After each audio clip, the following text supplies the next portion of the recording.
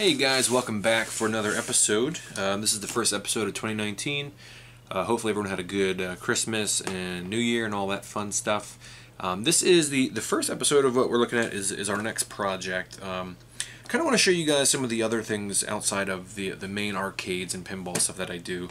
I used to be super into modifying fight sticks for people back before there was, things with Brooks and the Conva sticks that were dual modded. I used to go in and do a bunch of manual dual modding, taking Xbox 360 pads, adding the MC Cthulhu by Toodles, that kind of thing. But since that's really not really relevant anymore, and most everything is now dual modded or triple modded or whatever, I want to show you the sticks that I just have decided to keep. I recently sold a bunch of my old dual mod stuff. I just don't really need it anymore. Most of the stuff I use now is on one or two sticks. So what we're going to do is we're going to go ahead and start by looking at my everyday stick that I use. We're also going to be upgrading another stick that, one of my favorite sticks of all time. Going to be putting a new PCB into it to bring it into 2019. And then we're going to lead off with a big project that I've been working on for quite a while that will probably take a little bit of time, but hopefully it'll be a future-proof stick, meaning that you'll be able to plug any kind of PCB into it going forward. But let's start by taking a look at this guy right here. Alright, so this is my Razer Atrox. Originally it was an Xbox 360 stick. I got this when it was on super clearance on one of the Evo specials. They normally do stick sales, but I want to say it was sub $100 back before the Xbox One and PS4 stuff came out. But the main reason why I wanted this stick is because of this here. So it's a super nice stick. Originally it was 8 buttons, but I really liked the quick release status of this stick. But we're going to come back to this in a little bit. I do want to kind of show you some of the custom stuff I have done to it. Originally, again, it was like a black and green Razer Atrox kind of stick. I think it was just black and it had like the Xbox colored buttons. I want to say gray or white. I can't remember exactly for sure, but I did add obviously some custom Universal Monsters art here. Pretty big fan of that era of monster movies, things like that. I have the old Sanwa, I don't know if it's called cow top or cow camo or whatever it is. And then I got the Sanwa clear green buttons. And then on the side here we have the other green buttons. And on the back we have a new trick, which I've added, trying to get it there. New trick with the little screws there. Makes portable this stick portable. You don't got to worry about wrapping your cord up or tucking it in the back and all that kind of stuff. In addition to that, I did put a new plexi on this stick. So this is actually an Art Hong plexi. I don't know if he still makes plexis anymore. Back in the day, back in the Shoryuken forums and the Tech Talk forum, Art was one of the first people to make custom plexis for custom layouts, 7 buttons, 8 buttons, or 6 buttons. I've always preferred to have 6 buttons here.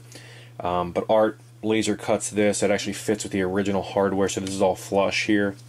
But again, there's 2 holes underneath this, under the panel, but this is a solid piece of plexi with no holes or anything like that, just because I just wanted 6 buttons here and I wanted my start and select and my home button on the back here.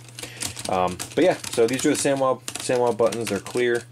Sanwa, JLF, all that stuff is the same. And then basically, you press this little guy here, it opens up the entire stick, and on the inside here you can see that we have the Brook Universal Fighting Board, the UFB here. We have our USB cable, it kind of stores here on the side. Again, the main reason I wanted the case was this little pneumatic guy here holds everything up. You can keep an extra button or ball top or bat top, whatever you want in here. It also has a little screwdriver. Not really that useful, but I just leave it in there because why not? But yeah, the main thing is this used to be, you can kind of see up here, it used to be originally, actually you can't see up there, let me move the camera for you. Up on the top you can kind of see the little labels there. This used to be a Xbox 360 stick, so it had all those custom, green, red, blue, yellow buttons, and then the left button, right button. But now we're using the Brook Universal Fight Board.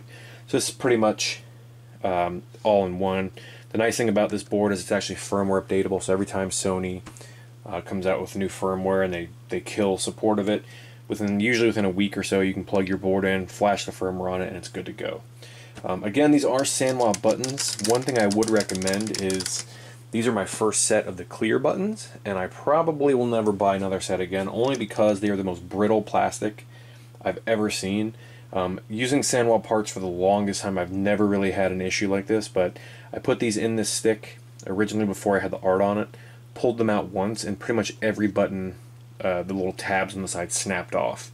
And this wasn't 3, 4, 5 times, this was literally one time.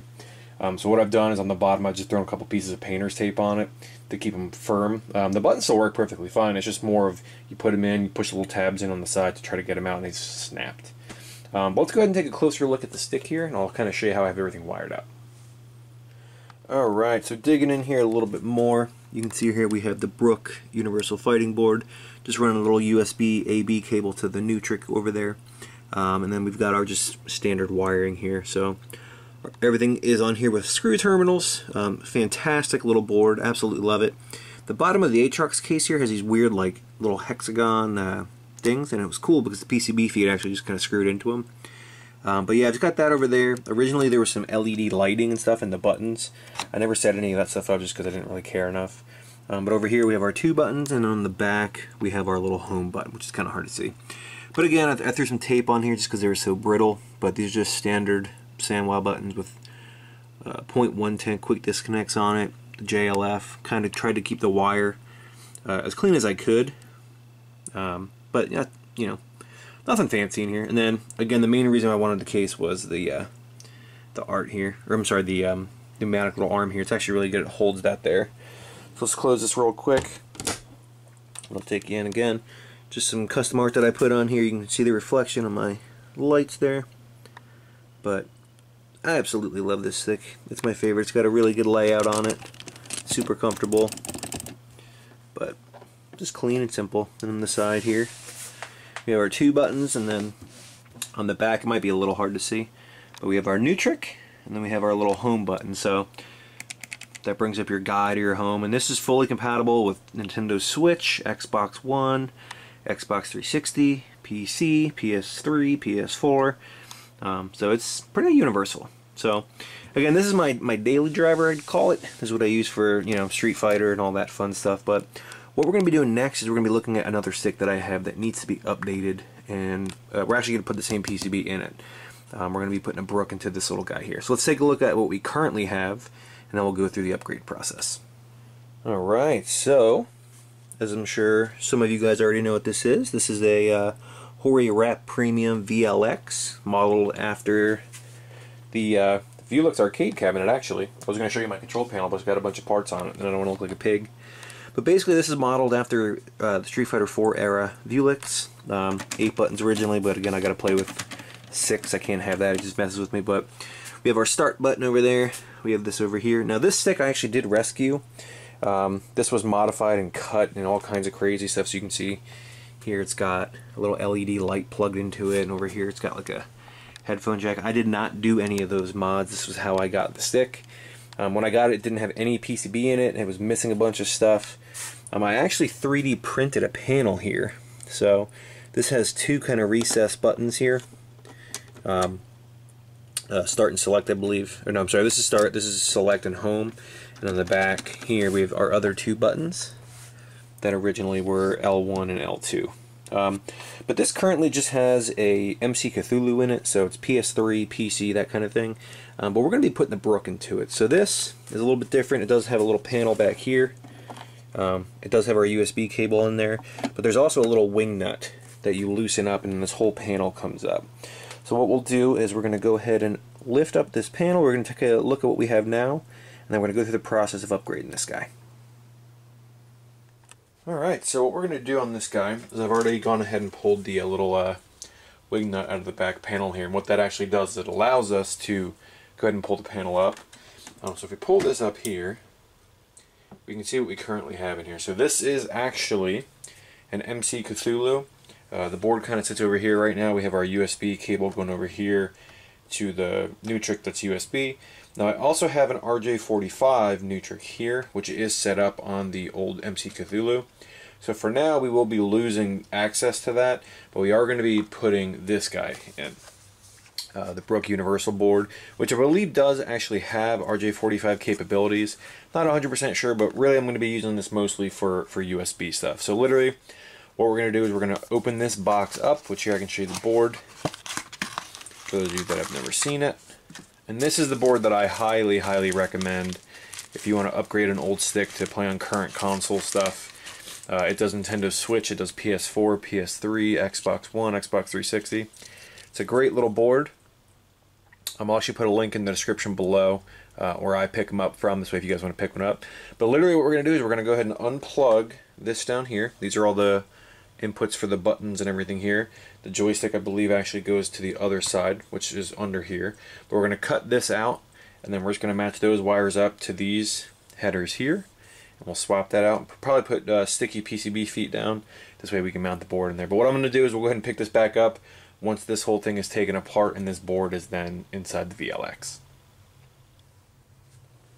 Alright, so we have just finished up putting the Brook in here. So we'll go ahead and open this up and kind of check it out. So here's the Brook, kind of sitting where the old MC Cthulhu went. As you can see here, I kind of, to the best of my ability, with the tools I have here, went ahead and kind of zip tied everything so it doesn't move too much. Again, I have two buttons here. This is the home button, this is the select button. Two buttons in the back for 4 punch, 4 kick, and then we have our 6 face buttons, our JLF there, and our start button. So that's pretty much it for the VLX. It's all pretty much done. Again, I don't have the RJ45 set up yet. I'm going to probably look into buying the little header thing and running that back to this new trick here. So this is the USB new trick, that's the RJ45. So for now it'll just be empty, but we'll look into upgrading that in the future. But that's pretty much it for this. We're going to plug it in here in a minute and update its firmware. But I do want to show you guys one more big fight stick thing that I'm working on. It's going to take a little while, but let's check it out. Alright guys, so this is a, I guess I'd call it a dream project of mine. Ever since I've had my first candy cap, which was a Blast City, I always wanted to have like an extra control panel to kind of use as a fight stick, just because it reminded me so much of the Sega HSS, I think it's the 0130, the Sega Saturn stick, but I never really had the heart to pull the control panel off of a Blast City to kind of use it. So eBay seller listed a couple of these. I actually have two, but this is what I want to talk about on this episode. This is going to be a universal arcade stick for pretty much anything. So we're going to be pad hacking, we're going to be making it plug into JAMA harnesses for arcade stuff. But this was a completely disgusting Blast City panel when I bought it. Kind of sanded as much of it as I could and did a quick spray paint spray on it, trying to keep everything even. This is a Repro Astro City panel with all brand new Sanwa parts here. I did clean the glass up. Again, this is literally right off of the Blast City. But kind of what I want to show you is on here on the inside. I'm in the process of wiring everything up, but we're going to be using real Sega amp up connectors. So I have 3 there, the reason being the second stick of these that I'm building is a 1-player stick for shoot 'em ups. But basically this stick will use the original harnesses, and then these male harnesses will plug into these female harnesses, and then on the back of these we're actually going to have pinouts here. So these are going to go to DB15 connectors, and then every PCB that we hack, whether it's Sega Genesis or Saturn or Super Nintendo or whatever, will go to a corresponding DB15 connector on the pad hack, and then we'll simply connect a DB15 cable from this stick to the connectors to the PCB, and then the PCB to the console, and this will then work on anything. So we're not going to spend too much time on this. This is going to be a whole nother series in the future. Kind of just waiting for some parts to come in to kind of really get into it. But I just wanted to show you basically where we're going to go in the future of fight sticks. I've had so many over the years. I've narrowed it down to the Atrox and the VLX, now that we're upgraded to Brooks. And then this will be my, hopefully, last stick I ever buy besides the arcade panels. So as always, guys, I do appreciate you guys tuning in. Thank you to all the new followers. I posted a link to my channel over on Reddit, so if you're new here, I do appreciate that. As always, guys, if you have any questions on the sticks or anything that I've built in the episode, feel free to comment below. And again, appreciate the follows and the subscribes, and we'll see you on the next episode.